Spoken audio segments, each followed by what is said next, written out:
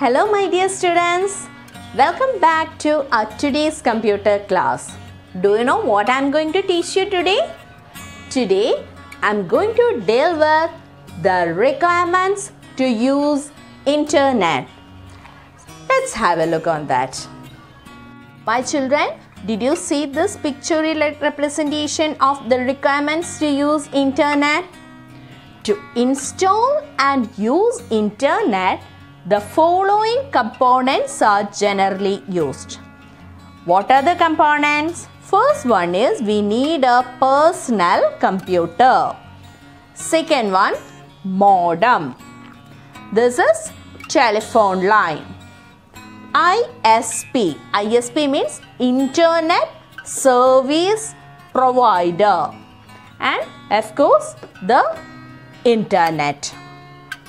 Basic requirement for an internet connection is a personal computer with a modem. Modem is an electronic device which modulates and demodulates the message signal. Modem means MO, modulator and demodulator. Next requirement is telephone connection. The telephone connection can be wired or wireless, and you know different telephone connections like BSNL, then MTNL, Airtel. The information passes through the telephone line which is connected to the modem. ISP. What is ISP? Internet Service Provider is a company that provides internet connection service. Hope my children have understood the different requirements to use internet. What is the first one?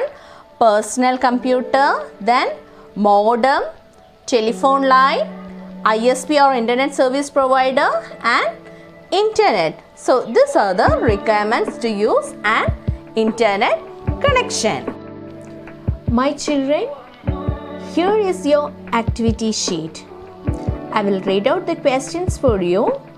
First question is modem means. That means you have to write MO stands for what and DEM stands for what you have. What? These are the two things you have to write over there. Next, expand ISP. Question number 3, list out the components used to install and use internet. Fourth question, what is the basic requirement for an internet connection? Question number 5, name any 3 telephone connections. So hope all my children will do the work. Thank you and have a nice time.